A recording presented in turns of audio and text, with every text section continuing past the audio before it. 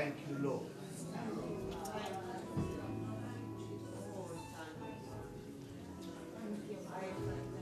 I thank you, Lord. Just ask our aunt to pray for the children. Thank you, Father.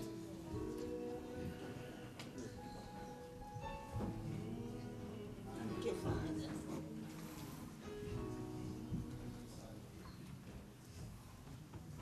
Hallelujah. Hallelujah. Hallelujah. Thank you. And so, Lord, as we come to you again, we say thank you. Thank you, Lord. We just lift you up and we praise you for who you are, Hallelujah. for keeping us throughout another week.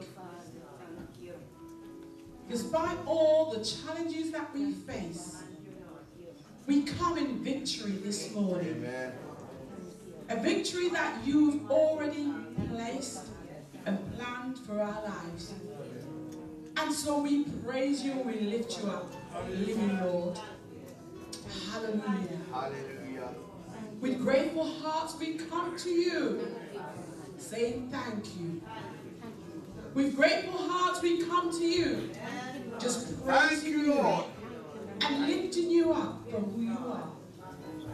No other than our living Lord. And so, Lord, we come and present our children before you. Lord, the fruit of our lives. We ask, Father, that you would continue to bless them. We ask, Father, that you would continue to open their understanding to your truth, to your ways, and let your words begin to grow in their lives. We ask, Lord, that you would continue to inspire those that lead them, those that would speak truth to them, those that would sing praises to you as they inspire those children to learn. We ask that you would strengthen them and that you would continue to propel them through your Holy Spirit to your word that you call them onto. Oh, Father, we ask for your guidance. Lord, we ask that you would just be with them in every area of their lives. Oh. And as you've kept them until now, Father, you are able to keep them for the furtherance, for the future.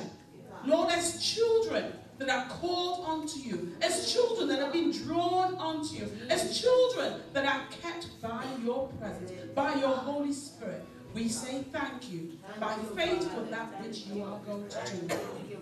And Lord, as a congregation, we stand before you with our different needs. But we say thank you, Father, for the strength that you've given to us to come through them. We say thank you, Lord, for the deliverance in the name of Jesus. Lord, we thank you that everything that is not of you is subjected to your presence, subjected to the presence of your Holy Spirit. And so whatever the ailments are that are amongst us this day, Father, in the name of Jesus, we speak against them now in your name. And we speak life, Lord, flowing from your throne room. Hallelujah. Oh, Father, we thank you because the grace that is in you is sufficient to keep us, Father. And as we come to you, we ask that you would allow your faith to grow in us, Father, as we, Lord, become, Lord, the lighthouse for your kingdom. We ask, Father, Lord, that you remember those in the hospitals. Lord, that as your ministering angel would minister to them, Father, Lord, that a testimony will come forth. That you remember those, Lord, who are at home, unable to be here, Lord, for whatever reason. We ask, Father, that you would also minister to them. That your spirit of peace, Lord, will reside in every house. Father, we ask that you go forth and that you would, Lord, bring deliverance wherever it's needed. We ask for wisdom, your wisdom, Lord, that it would flow in every decision that needs to be made. Father, we ask that you would sit at every conference table. Lord, we're living in a world, Lord, that seems, Lord, to be so unsettled. But we're asking you, Lord, that you would keep us, Father. That you would keep us and enable us to keep our eyes stayed on you, and that we will not be distracted, and that when we see your words fulfilling, Lord, in terms of wars and rumors of wars and so on, Father, Father, that you will allow us, Lord, empower us, Father, to keep our eyes stayed on you. And that your words of truth will continue to bring life, to bring peace, to bring hope to our lives. Father, we say thank you. Thank you. We praise you for that which you are doing. And we lift you up, Lord. Father, we thank you, Lord, even for this week, Lord. A week that is dwelt on relationship and marriages, Lord, that you have, oh God, instituted. We pray, Father, Lord, that the respect and the honor that is given to these positions, Father, we raise, Lord, as your words begin to flow throughout the land. I pray, Lord, that you would continue to bless every marriage. I pray that you bless the relationships between mother and father, husband and wife, and so on, that every family, Lord, will begin to stand on your words. As your words, Lord, digest within our hearts, then we'll be able to, Lord, show forth that which you have for us, that which you have expected for us, that which you have put in place for us, that our lives will just glorify you. And so, Father, we don't want to be, Lord, ungrateful. We don't want to forget what you are doing for us. We don't want to forget what you've done for us. And so as we lift you up, Father, we pray that our hearts and our minds would stay on you. Lord, we also remember those who have sent in a request. They may not be here, Father, but they have heard your name. They've heard about you. And so forth, Lord, so Father, they've also sent their names in for salvation.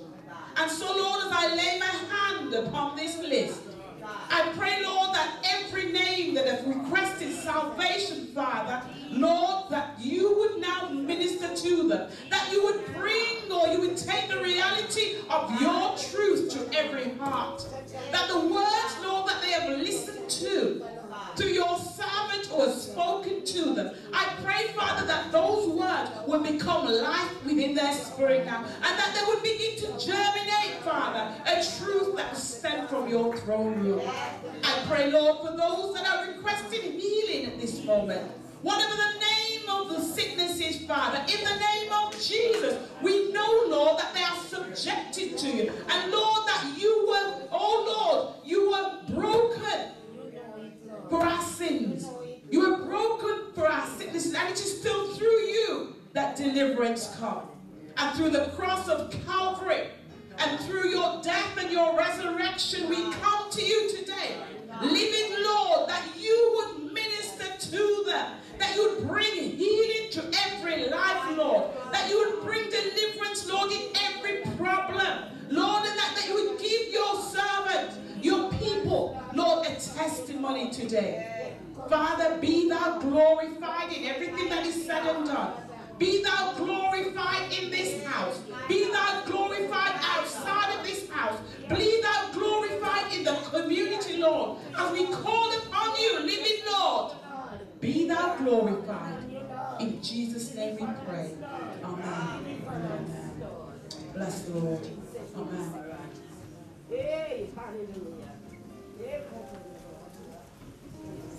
Let me just give an update. We prayed for you, a gentleman called John, who had a tumor, and the information is that the tumor is now shrunk. We just give God the glory, we give him the praise, because it's not by our might, but by his power, and it's by his spirit.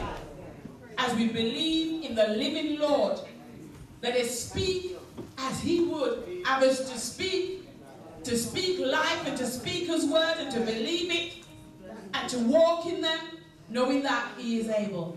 Amen. Praise God. Thank you, Lord. Thank you. We're just going to sing together. This is my desire. Thank you, Father. Stand if you wish to worship. Thank you.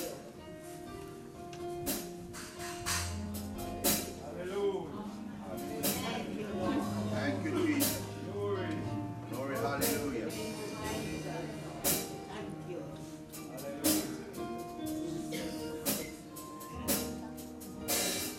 This is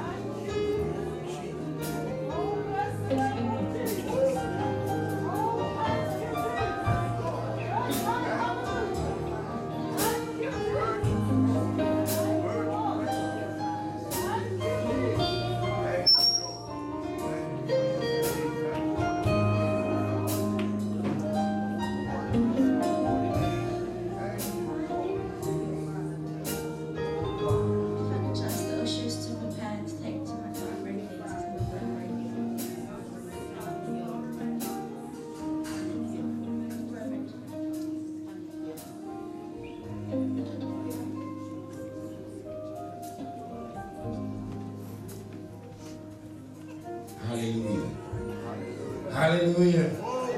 Hallelujah. Praise the Lord. Praise God. Hallelujah. Here I am to worship. Here I am to bow down. Hallelujah. Here am I to say, thus said the Lord. Hallelujah. Hallelujah. Hallelujah. Hallelujah. Praise God. We are at the moment where we want to lift the morning tithe and offering. Praise be to God. Hallelujah. Hallelujah. As we raise our spirit before God. Amen. As we bring our gift before Him. Amen. But we're not looking at the material gift, but we're freeing ourselves as we give ourselves away. Hallelujah. Blessed be the name of the Lord. I'll ask you if you will join with me in prayer as you raise your offering. If you have your tithe envelopes in your hand ready, and as we give God thanks for the gift that you have brought into His house, and also as you present the gift, you present yourself. Hallelujah. Hallelujah. Oh Heavenly Father, we thank you. We bless you, Lord, for your God. There is no other like unto you. The heaven declare you, and the firmament showeth you on the world. Every day we see your wonders, Lord, in the heaven. Throughout all eternity, you are God. And we praise you this morning, Lord, for health and strength. We thank you for grace and favor. We thank you, Lord, that you are prosperous, that many have gone and toil and can able to bring an offering into thine house. We thank you, O Lord. Hallelujah. Hallelujah. We bless you for the workplace. And we bless you for the divine energy that you have given your people. Oh God, we thank you for prosperity. We ask you, Lord, to remember everyone that brings an offering. Lord, you see their life, you see their way, you see all that the struggle that they are going through. But in every way, Lord, help them to acknowledge you. I ask you to bless this offering. Sanctify it now. Lord, the tithes and the offering, as they give, help them, Lord, as everyone give, they do it willingly, wholeheartedly, because you're the one that giveth, and you're the one that blessed. Thank you, Lord, in Jesus' name. Amen. Amen. Just follow the instruction of the ushers, and they will guide you in the way you should operate. God bless you. Thank you.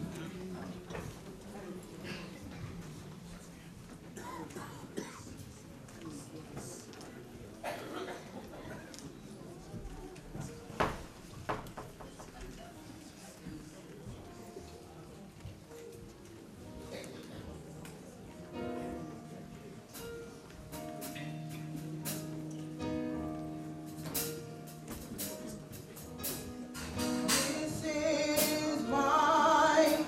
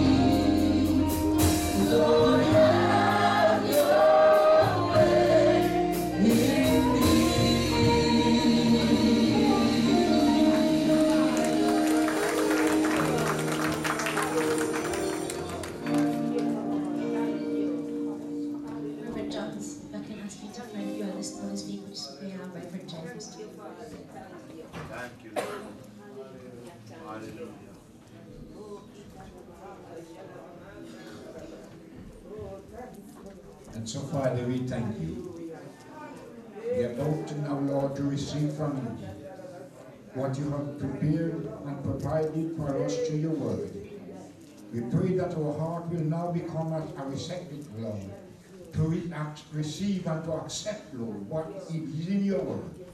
May your spirit be upon your daughter and your handmaid, our pastor. Lord, I ask it in the name of Jesus. Bless this day.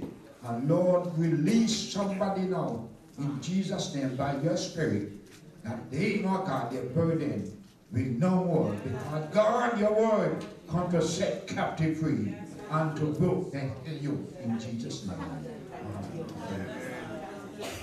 Amen. Thank you, Reverend Johnson. You may be seated. Hallelujah.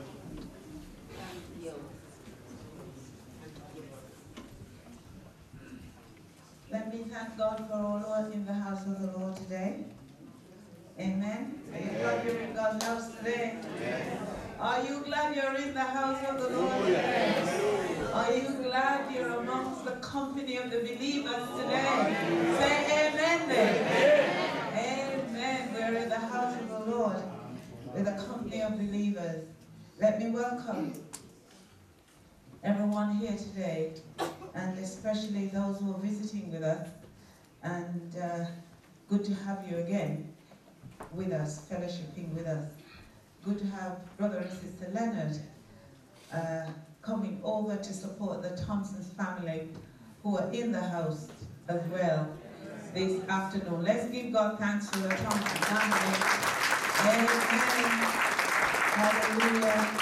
In everything we give God thanks. Amen. Mommy has gone home, but as Reverend Maynard said, there's no place like home. She got home to be with the Lord. And you're here this morning. We give God thanks for you. Lord, I lift my spirit to your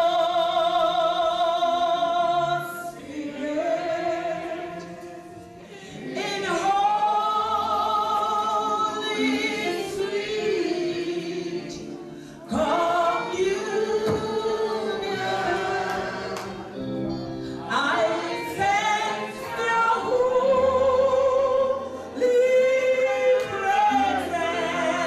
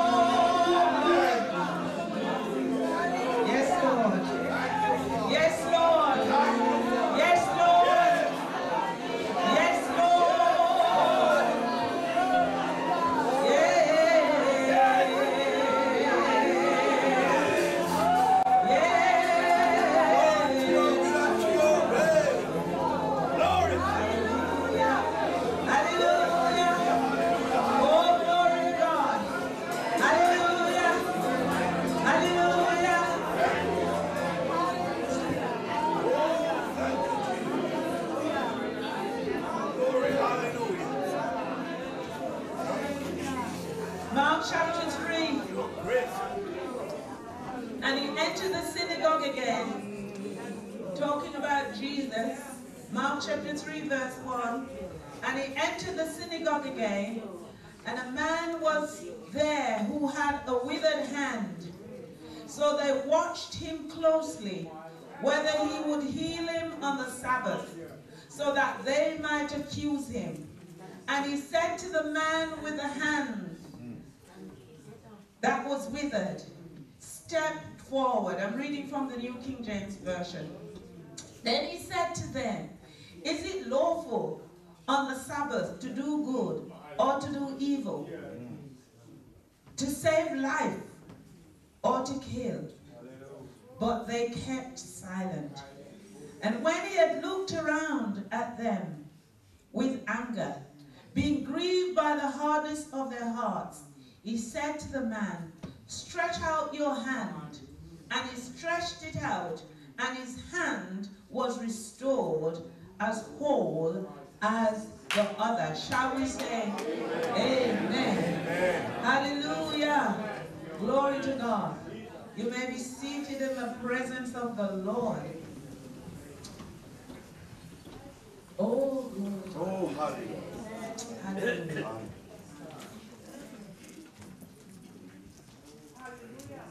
Thank you, Jesus. If we would be completely honest, most of us, most people live in the shadow of something that we don't want exposing. We don't want anybody to know about it. There are things about us that we don't want anyone to know, because if they find out, if they know, we will become a talking point. We will become the topic of conversation, because that's how people are.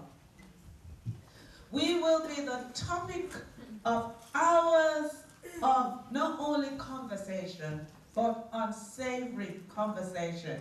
Because you know how we get two words and then we build a story around it.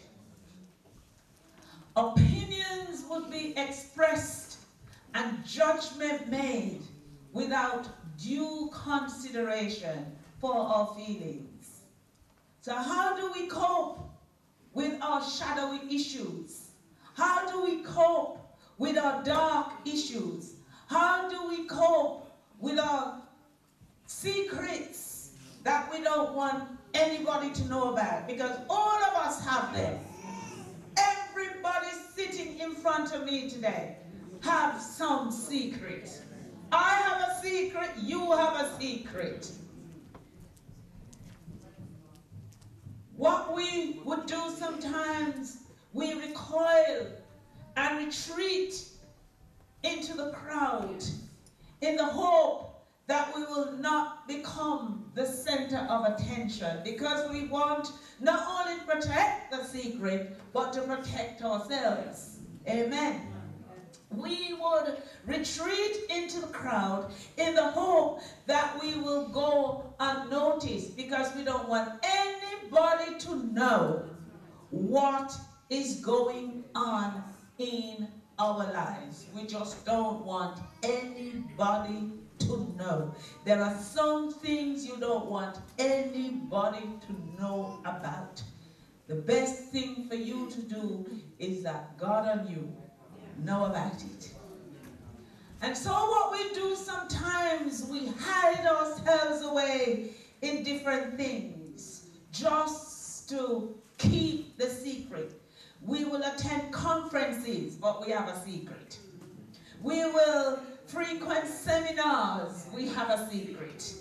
We will come to the prayer services, but we have a deep hidden secret. We delight in going to men's retreat, women's retreat, youth retreat, ministers retreat, but we all have a secret. But there is something about us that requires a divine exposure.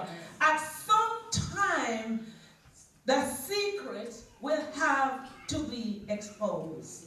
And it is only in the presence of Jesus that some secrets, when they are exposed, they will get dealt with properly. Amen. Are you following me so far? In the text, Mark chapter 3, we see 3 sets of players. There is the man who was physically challenged.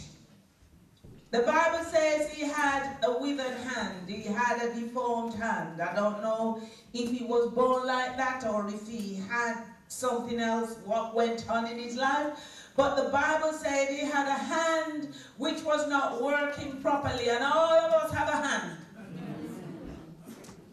that is not working properly. None of us sitting in here today is perfect. We have something that's not ticking right, something not functioning right. But I have news for us today. We are in the right place.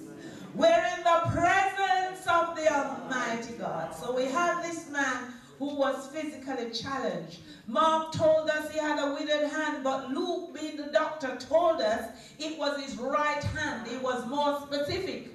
In the book of Luke chapter 6, he told us it was his right hand.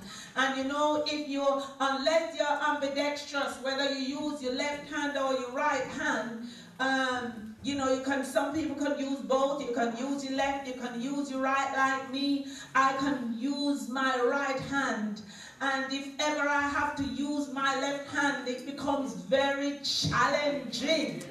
Amen. But this man, right hand, maybe, you know, he had to learn to use his left hand. Something went wrong, so he had to learn to use his left hand. But the Luke tells us it was his right hand.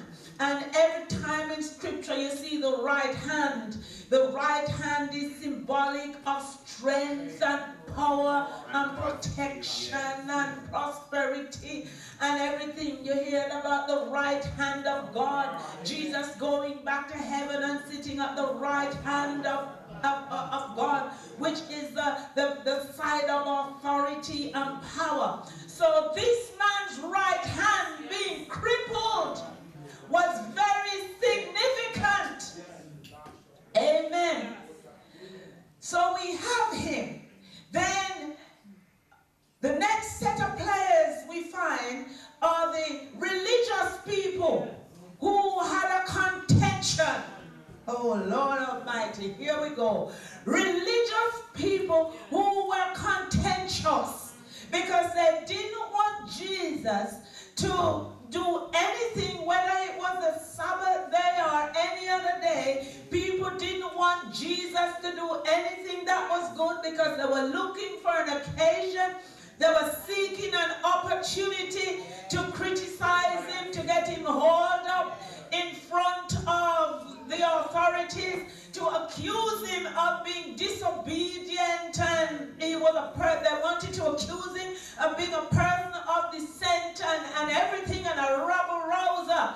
And there are those of us in church who, when we are going all out for God, people really think we are contentious. And mostly it's the people who are very pious, very religious, and they want to stick to the rules. And they just want to keep the rules, but they don't see beyond the boundaries. They don't see the wider picture of what God is doing for us. So you had the religious people. Then there was Jesus. In the midst of all this, you have the man with the withered hand. You had the man with the hand that was not working right. You had the contentious religious people over here. And in the center of them, you had Jesus. So you had 3 sets of players. Oh, glory to God. And I love Jesus. Anywhere there was something of interest, he would be in the middle of it. I want to say today that in your life, if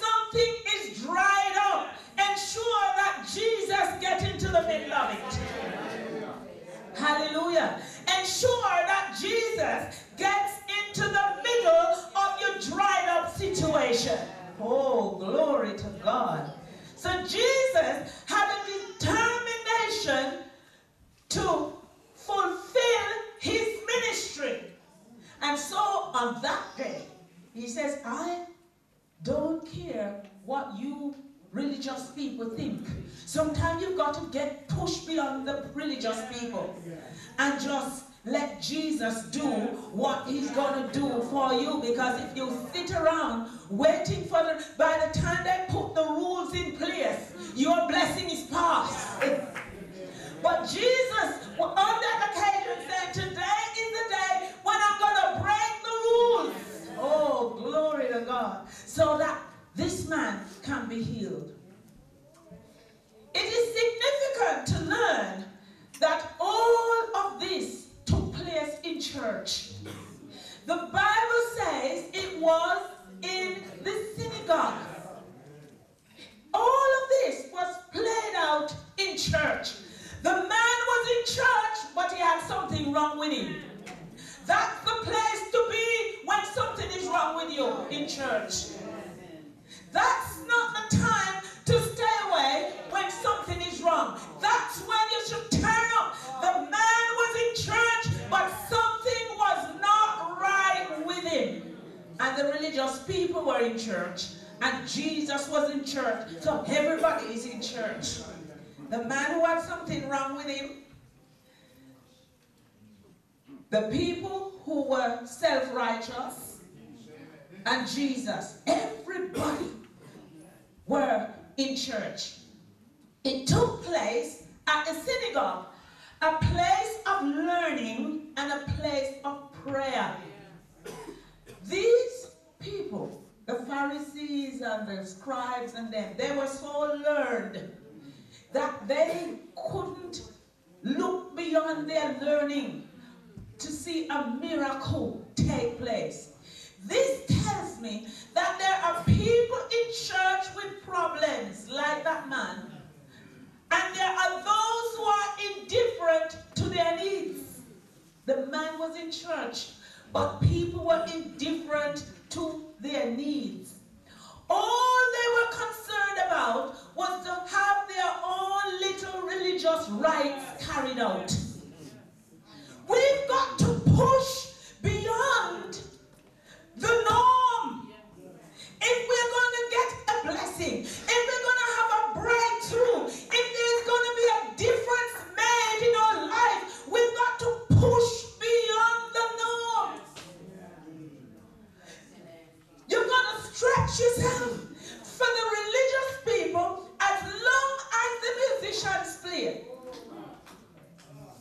how we want to play, as long as the choir sings our favorite song, and as long as our favorite preacher takes the lectern for the day, we are all right.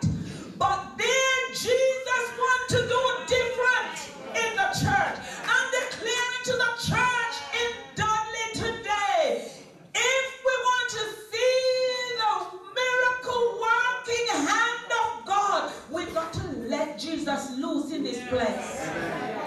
Hallelujah. And it can't be business as usual. It can't be as we want it to happen. Because when Jesus walks into a situation, he makes a difference.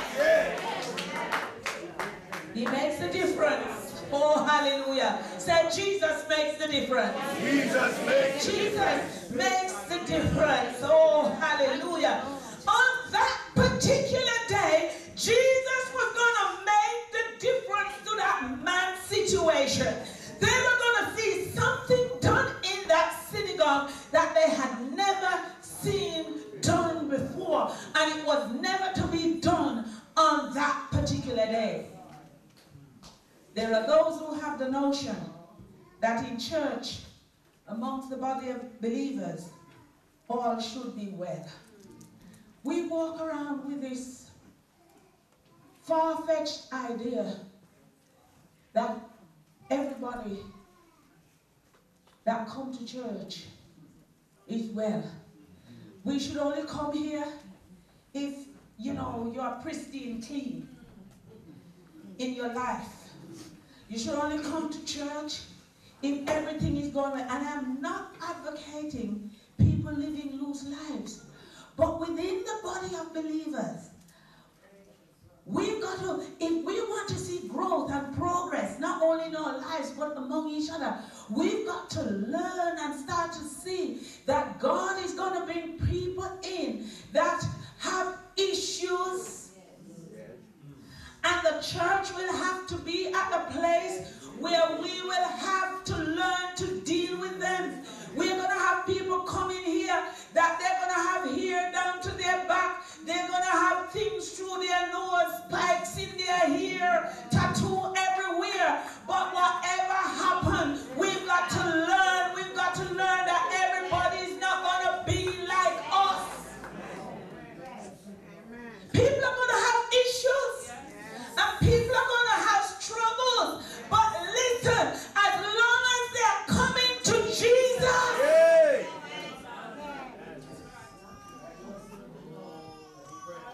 Hallelujah. And everything's not going to be all right in church. Because people have problems. People have problems at home. They have their withered hand in their marriage. They have their withered hand with their children. They have their withered hand in their finances. Talk to me, somebody. All right. And I have a message for you today. If you think everything is all right with everybody in here, get real. Get real. Get real and grow up. Church will only be completely well when Jesus takes it out of this world. Hallelujah. Hallelujah. Thank you. That's when church will be well. When Jesus takes it out of this world. And there are some idealistic views we have of church. And some of us just live in this land of bliss where church is concerned. But the church has always, right in the midst of that synagogue, something was going on. The church has always had its issues. I've told you before, Jesus had 12 disciples. And all of them got problems. God took Israel via the Red Sea. He was calling out his church. And guess what happened? They remember the onions, the garlic, the cucumbers. They wanted to go back. And that church was so out of order. They allowed the pastor to miss the promised land. None of you want to make me miss the promised land. Because they got Moses so worked up that when Moses should have hit that rock, he spoke to the rock and cursed the people and said, drink, you rebels. Church has always had problems. Oh Lord. Oh Lord. Church has always had problems. Oh, glory. However, I firmly believe that there are situations that Jesus wants to release us from. Oh, glory. There are some deformity that we have that Jesus wants to release us from. And I'm not talking about just about physical deformity today. I'm talking about spiritual deformity. That man with a withered hand was physically deformed. But I want to say and declare to the church today, in the church we have spiritual deformity.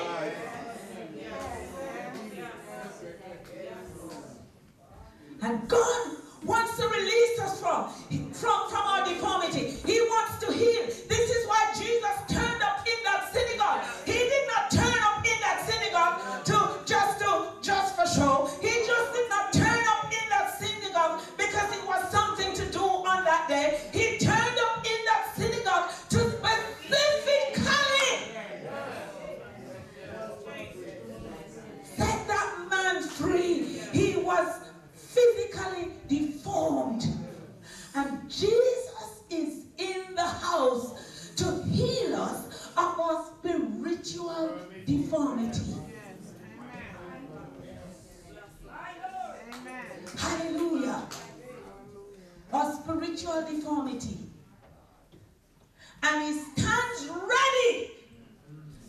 it in the face of opposition. When Jesus wants to heal you, nobody can stop it.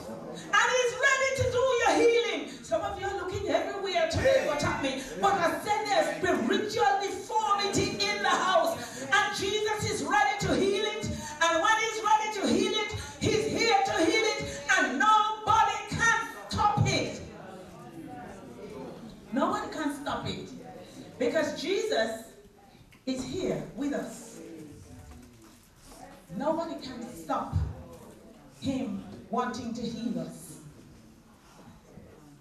The man, his case was very pitiful. He had this hand by which he was unable to work for his living. I think this man over many years would have struggled, don't you?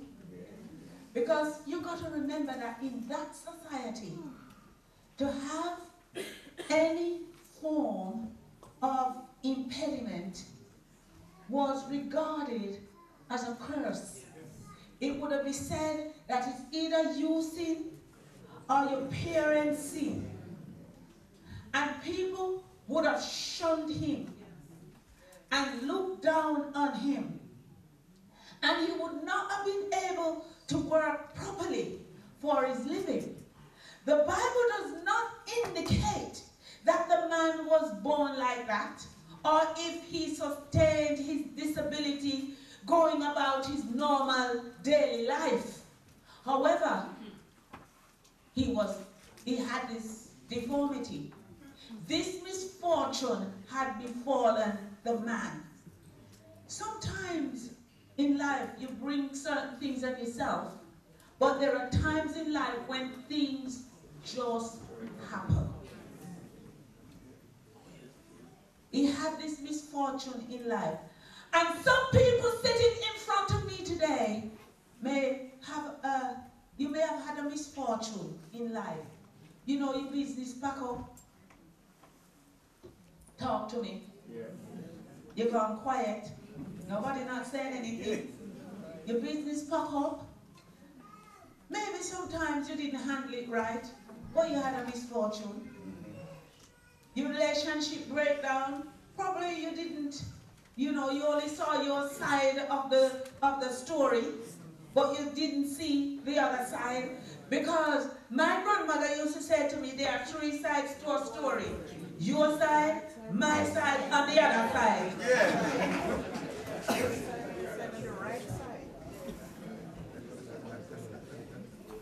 And so, you may have something which has dried up on you.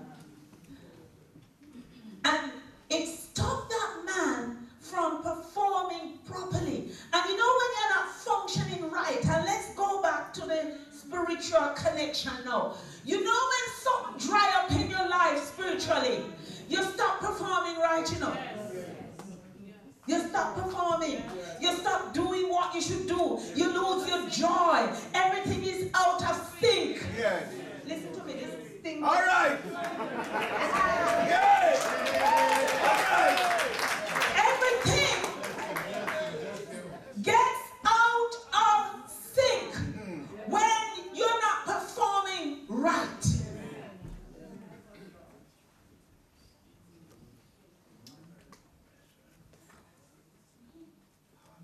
And you need to get back in alignment. So you lose your joy because spiritual deformity is taking place. Yeah. You lose your joy. That's the first thing that the devil takes. Your joy. Yeah.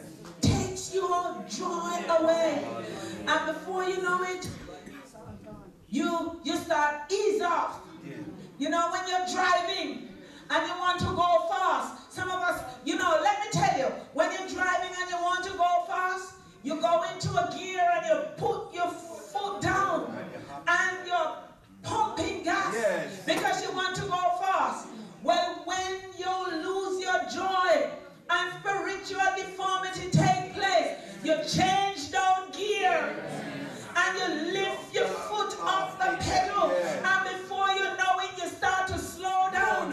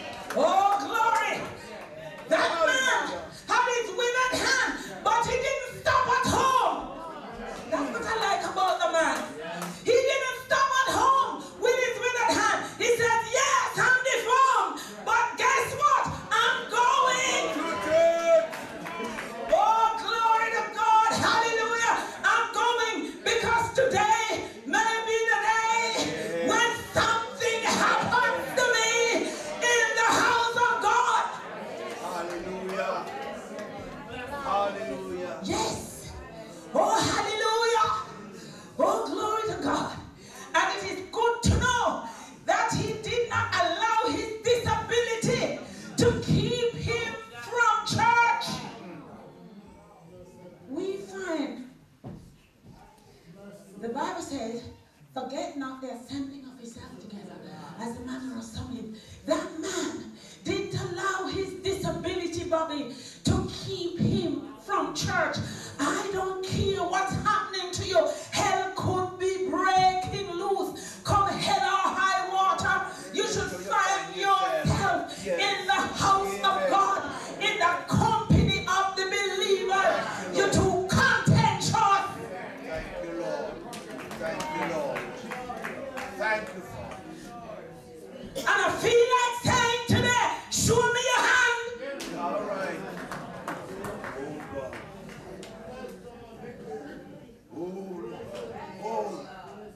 He didn't allow his disability to keep him away from church. Now,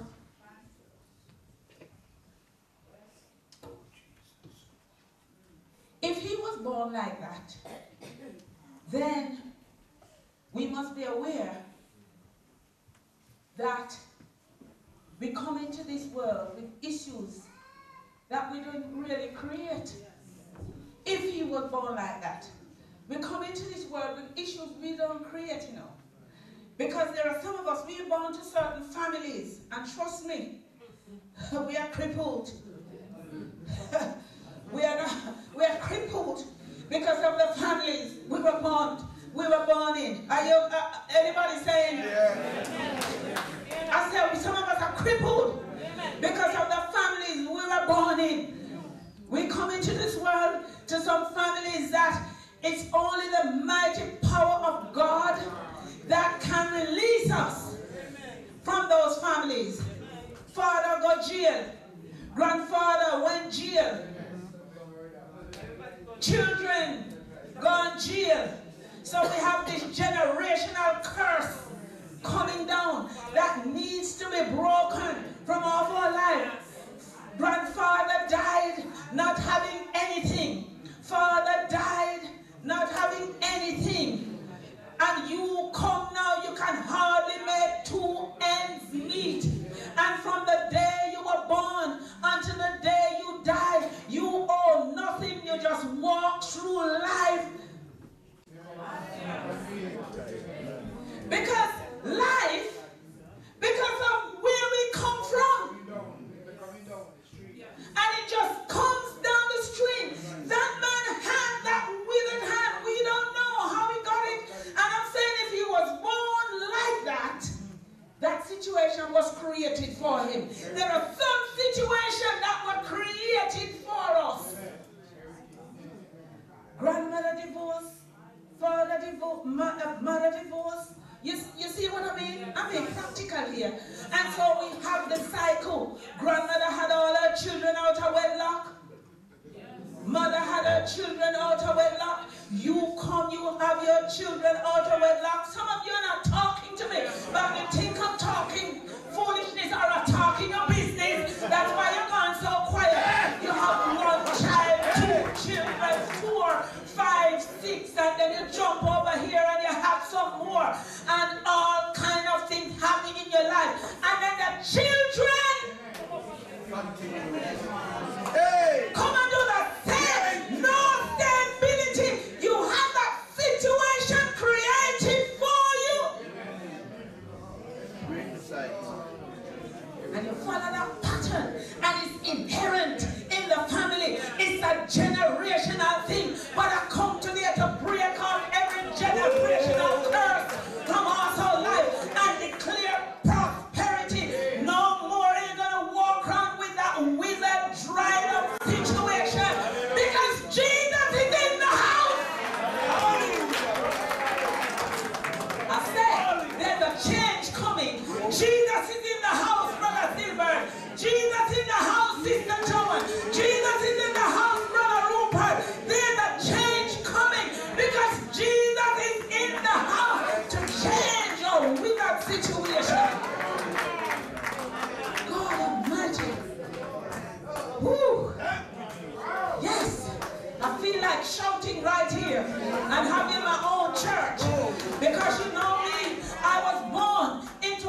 very difficult situation, you know. A very difficult situation. My grandmother, that you hear me talk about so much, let me tell you about my personal thing. She was never married. Then she had all her children and never married. That was it. Then my mother came and she had 3 of us. And she was not married. It was only after the 3rd, if I think, that my mom got married. And one night I was in church. I was about 13 years old, Brother Freddie. And I thought my mother was in England and all 3 of us with our grandmother. And I remember that night I looked round that little wooden church and I said, whatever happened to my mother is not going to happen to me. The curse stops here. Oh, glory to God. Hallelujah. The curse stops here. I took a stand. I took a stand. I took a stand. And what was dried up in my family turned around.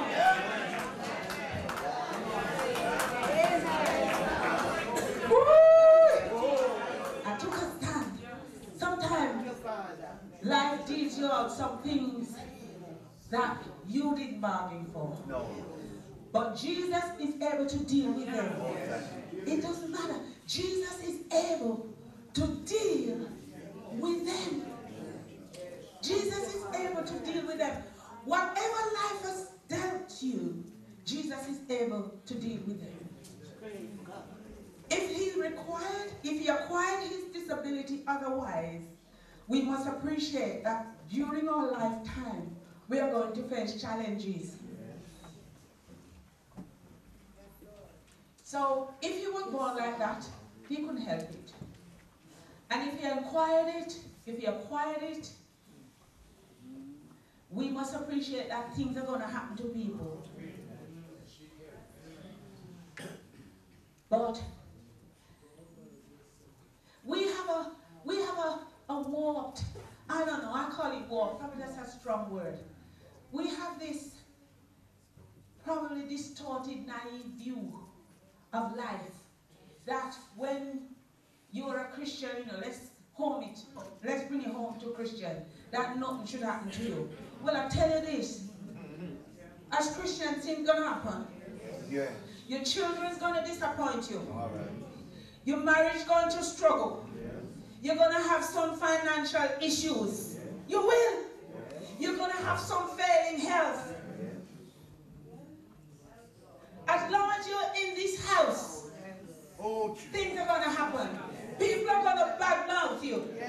You're gonna be disappointed in life. But those things come to serve as springboards to catapult us into the purpose of God. That man viewed his withered hand different to how we would view it. We go to the doctor. Let's home it in back into physical things and natural things. We go to the doctor, and the doctor says to us, you know, Mrs. Green, the news is not good. You have 6 months to live, or you have your tumor is malignant. Some of us, we see, you see me, and instead of telling me telling you, I'm Mrs. Green, say, Brother Williams, you know what? The doctor told me I have a tumor, and it's, I talk around the issue, and I said, I don't understand what the doctor tell me when the doctor don't tell you.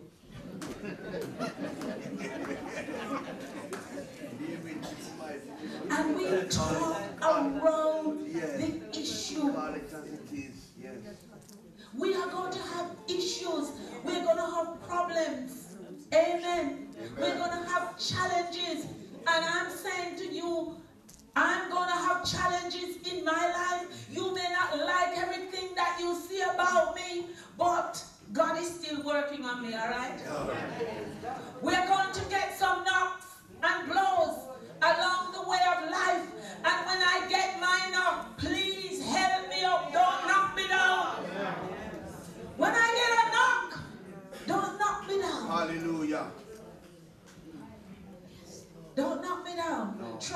me up. Yes. But the Bible does not indicate that the man requested healing, you know. The man was just in church. That man had a desire to be in church. Ishmael, the man went to the synagogue, and the Bible did not say he requested healing. He just had a desire to be in church, even with his withered hand. You must have a desire to be in church, even with your withered hand. Whether you hear that Jesus is going to turn up or not, and you should expect something different when you come to church. That man came to the synagogue because it was a place that he used to go with his withered hand.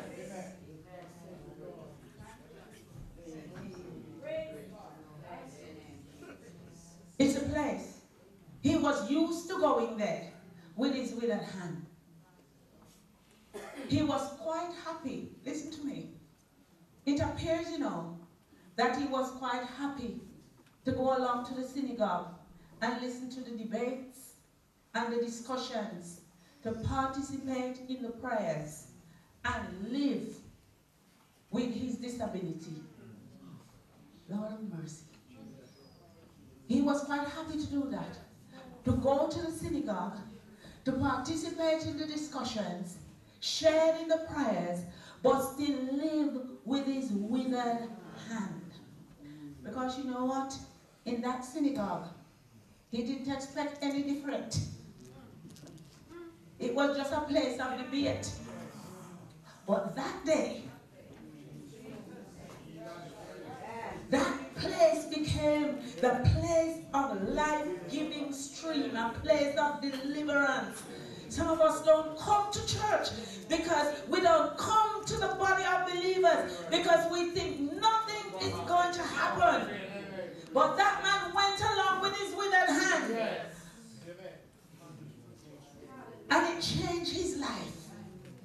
And so he says, I'm still going down there to listen to the debates with my withered hand and all.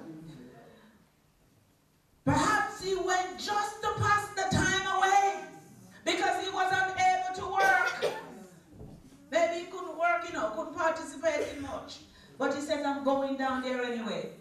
Perhaps he became so used to his situation, he had no hope of ever using the hand. Are you hearing me today? Yes. Because I'm going to ask you to stand in a minute. He got so used to it. Sometimes we live with a situation for so long, we think nothing is going to change.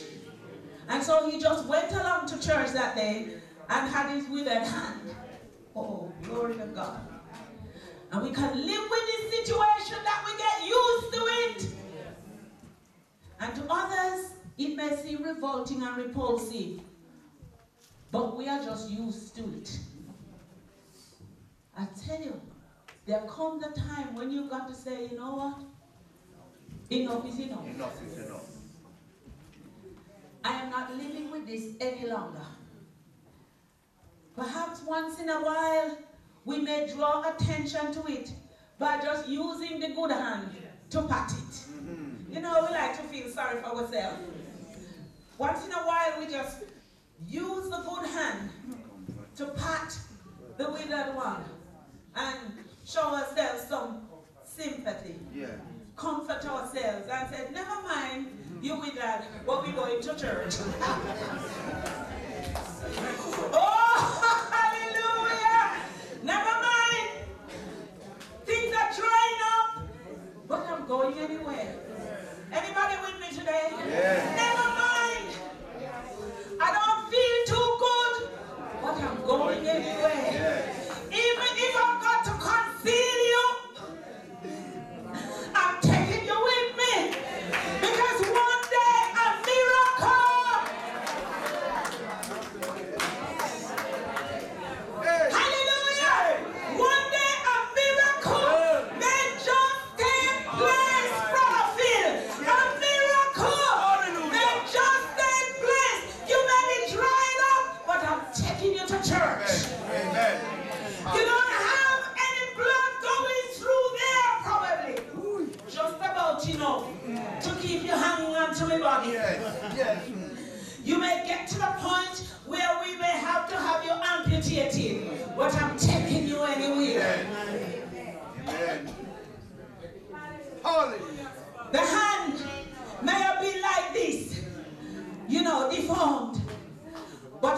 taking you to church anyway. Stand up with me.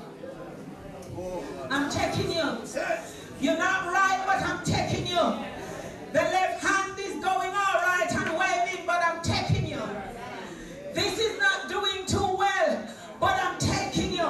You're going to the house of God with me today. You dried up hand. You dried up situation.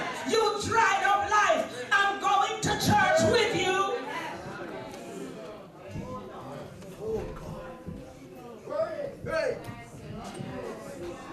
And when you come to church, there are those who are saying, look at her. What you have hiding? What you hiding under her coat? What she wrap up in her scarf? Why she keep putting her hand under her jacket? I have something that I don't want you to see, but Jesus knows. Jesus knows. I have something that I don't want you to see, because if you see it, you're going to ring Brother John. If you see it, you're going to ring Brother. Oh God, if you see it, you're going to tell everybody. If you see it, you're going to Facebook it. If you see, I went to a wedding yesterday, and this morning Catherine could tell me what I was wearing at the wedding. Somebody Instagram. It's called Instagram? Yeah.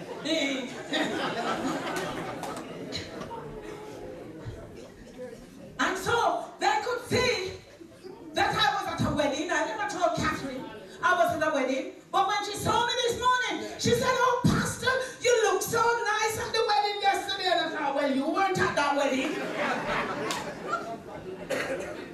And I said, how did you know I was at a wedding? And she told me how she knew I was at the wedding.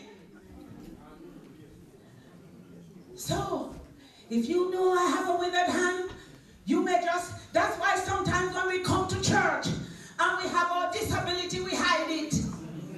Because church people talk too much. Lord of mercy. I said we chat too much. So somebody have a withered hand and we can't see the hand and leave it alone. With their Brother Freddie. Leave the hand alone. Jesus is coming to church to heal it. Oh, glory to God Almighty. I say to you today, let people come into the house of God and have freedom. Freedom to worship. Whether they have to hide something or whether they can expose something. Jesus, who knows all things, is in the house and is not here just to expose the fact that they have a withered hand. He's here to perform a healing.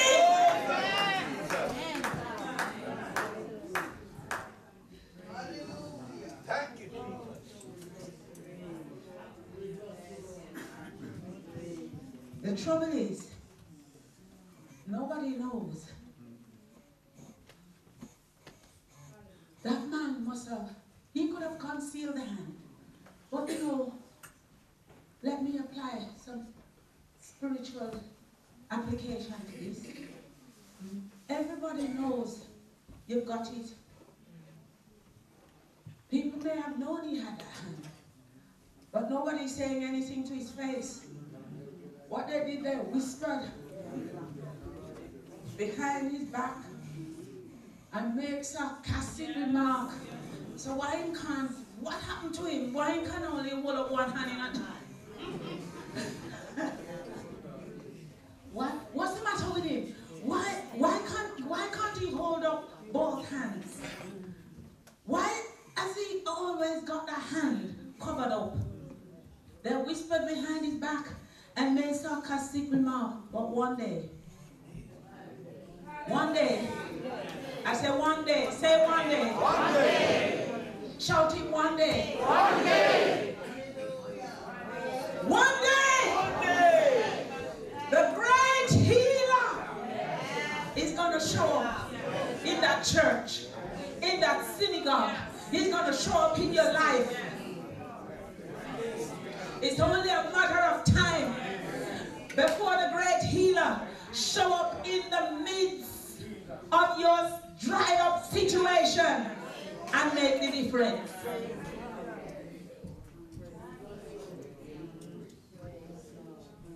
You know what the topic of this message is?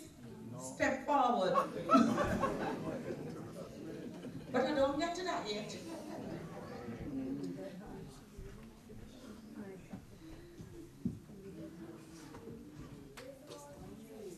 That's what Jesus said to the man. Never mind them. Step forward. Never mind the onlookers. Never mind your critics. Never mind the perfect people in the synagogue. Never mind what they have to say about you. You have a need, you just step forward. Because there are times in your life when you have to just shut your eyes or just look straight ahead and don't look to the right nor to the left. Don't turn around, you just walk. Jesus said, step forward, because today is going to be your day of miracle. When that dried up situation, when that dried up spiritual life that you have, when that thing you've been hiding is going to be dealt with. Because you see, those people in the synagogue, they were very religious, but they were very unkind.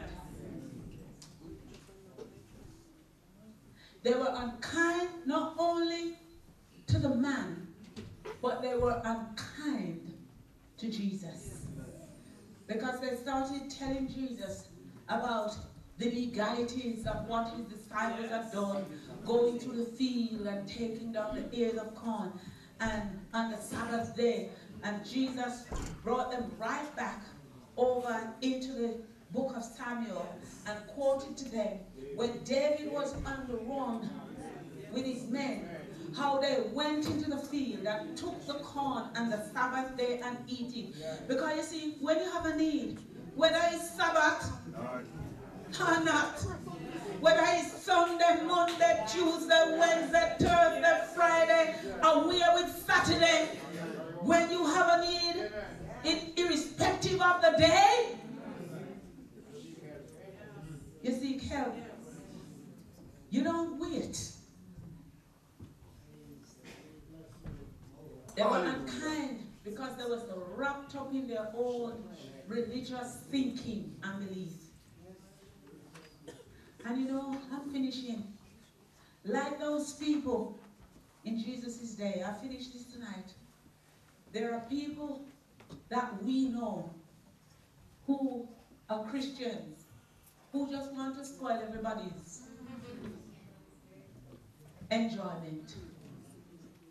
They just want to spoil everybody's enjoyment. Just because they live dull lives, they want you to live dull lives. They were miserable, so they wanted the man to stay miserable. Am I talking true? They didn't want that man healed. They just wanted to perpetuate their religious thinking and the tradition. They didn't want that man healed. Just because they have nowhere to go, they don't want you to go anywhere either. They just want you to be locked up in the house. Well, I tell you, nobody can hold me down. Because I'm free. Praise the Lord. Thank you, Lord. I will not be bound by traditions and practices. I will be bound by the word of God. Hallelujah. And I keep the standard of holiness until the day I die. But when it comes to certain things where people want to hold you down, that's why some of us can't get delivered in church. Some of us can't get delivered. We can't get released because some of us just hold on to some things for dear life. And that man was dying. His hand, who knows if eventually his paralysis would have crept up and gone elsewhere. And nobody cared about him. They just cared about keeping the Sabbath and cared about their position when the man was in their midst every day. We have people in our midst every day who have a paralysis, a deformity spiritually, and they are afraid to expose their paralysis. But when Jesus turns up into the congregation, he identifies those who have a need, and to confound the critics and to show them that I will not be bound by these boundaries. I'll step over boundaries. I'll move boundaries out the way to bring to you your healing. Amen. He says to the man, step forward. And everybody who had something, they're all watching. And he said, you stretch out that hand. I'll talk about that later tonight. Stretch out your hand, because that's where the problem is. Don't stretch out, and the man knew which hand to stretch out. He did not stretch out his left hand. He stretched his right hand. We've got to be open and honest with Jesus. If we're going to have a healing, we've got to be open. Some of us, we've covered it too long. So come on, stretch out your hand. Come up here today. Whatever that right hand is in your life that needs healing, just come. And we're gonna pray. That right hand. You know what that withered hand is in your life. We need to be honest. Because if you leave from here today, after hearing this word, let me say something.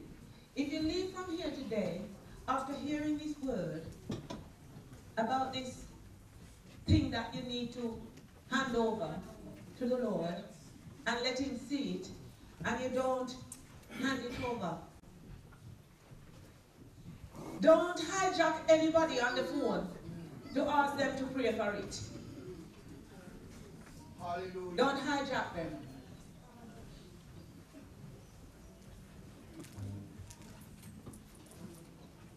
Hallelujah. You know what it is. I don't. You know. Reach your hands up, please. Hallelujah. Reach your hands up. Those who are in the congregation, just reach your hands forward. Hallelujah.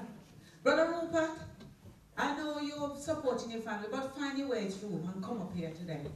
Just come up. Just come. Brother Rupert Johns, just find your way and push your way through. Hallelujah.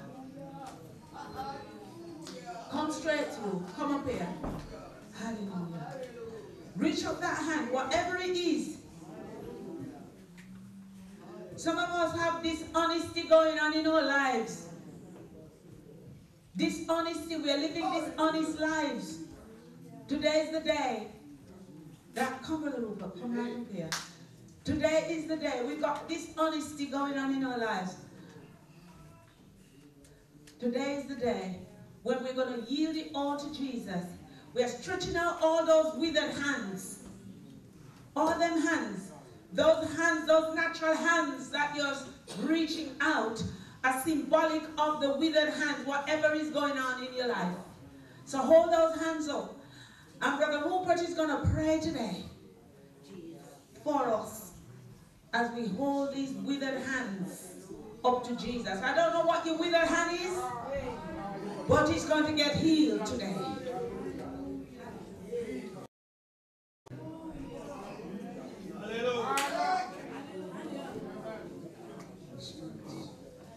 Just lift your hands to the Father. It's not by might nor by power, but it's by His Spirit. It says, he that hath faith like a mustard seed will say to the mountains, be thou removed, and it shall be removed. Nothing will be impossible to you. Let us believe, we pray. O righteous Father, I come to you in the name of Jesus. I am your son. I believe that Jesus is the healer. I believe he is the deliverer. I ask you now, Father, in the mighty name of Jesus.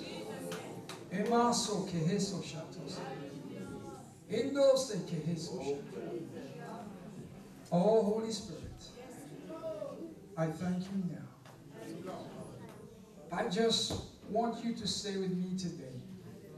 Just say what I say. Father, I ask you now to forgive me of my sins. In the name of Jesus. And I pray now, if I have aught against anyone, I pray you will forgive me now, as I forgive them. In the name of Jesus.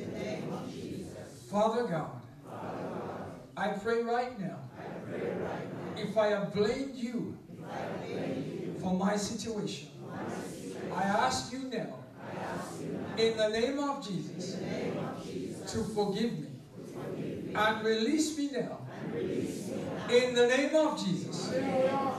Father God, I confess for my forefathers and for my fathers who have sinned against you. I pray now, I renounce them in the name of Jesus.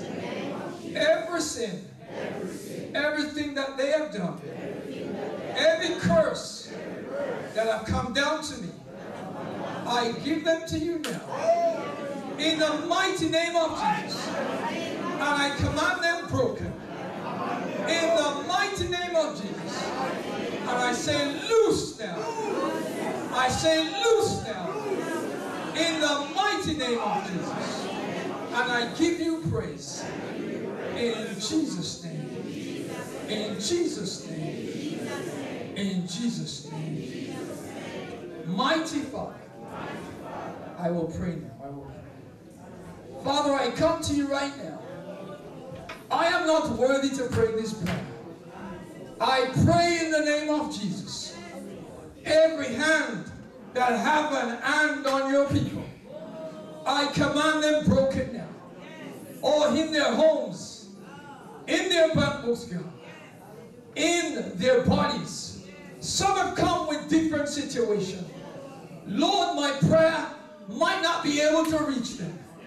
I am not worthy, Father. But in the mighty name of Jesus, I command them loose now. Loose them in Jesus' name. In their relationships, Father. In their home.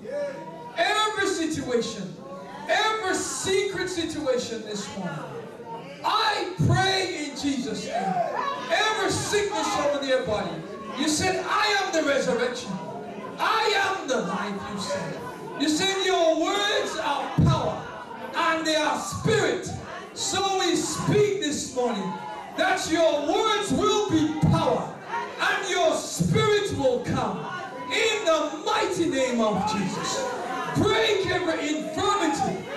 Break every infirmity in the mighty name of Jesus. And I give you praise, Father, as your people would leave this altar.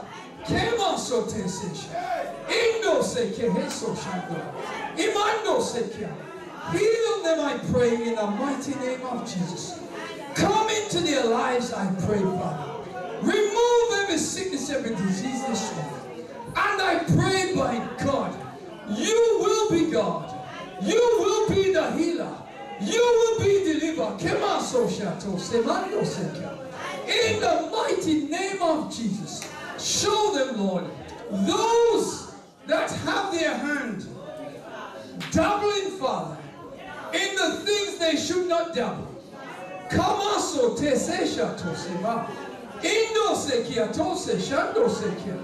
I pray in the mighty name of Jesus. Deliver them from those things, Father. In the mighty name of Jesus. Set them free from them now. In the mighty name of Jesus. Set them free. Every works of iniquity that they have their hand in now, We pray you will set them free. Set them free now, Father. In the mighty name of Jesus. In the mighty name of Jesus. In the mighty name of Jesus. I pray for the homes, God. Go in their homes. Saturate. For you are a holy God. You are a mighty holy God. Allow your people to know that you are holy. Allow them to know that you are righteous. Allow them to know that you are a pure God. Give them deliverance from those, oh God, that are laughing and mocking them. In the workplace, make them the head and not the tail. Make them above and not beneath. You said if we bring our tithes and offering, you will rebuke the devourer for your sake. We rebuke the devourer over their homes.